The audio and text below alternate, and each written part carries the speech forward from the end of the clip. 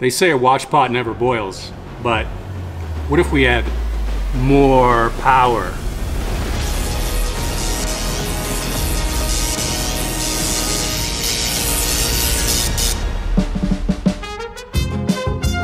So let's say you want to cook pasta for a family of 4.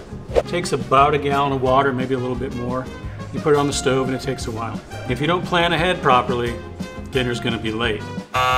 So if you're in a hurry and you want to get your water boiling quicker, you need to add more power to it. You can have an induction cooktop like we have here today with a lot of power.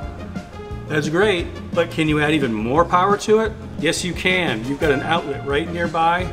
Plug in your power lid and add another 1,750 watts. So the power lid looks a little crazy, but remember, it's just a prototype. This isn't the final design. Plus, Tim gave it a full safety check. Looks totally safe to me. Part of the research showed that when people wanted to boil water quicker, they would do it in multiple places. They would get hot water out of the sink, they would use the microwave to heat it up. Maybe they'd use their tea kettle, or maybe they'd have 2 pots of water, get them both going on different heating elements and then pour them together. All of that seemed to work, but that sparked the idea of, hey, that's 2 sources of energy going into heating up one bunch of water.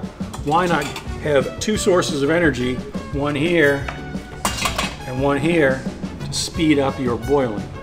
So this lid here has got 7 heating elements on it. Each of them is 250 watts. So that's 1,750 watts of electrical power dropped right into the water to heat it up faster and get it boiling faster. So some quick testing showed that this cut the time down by about 50%.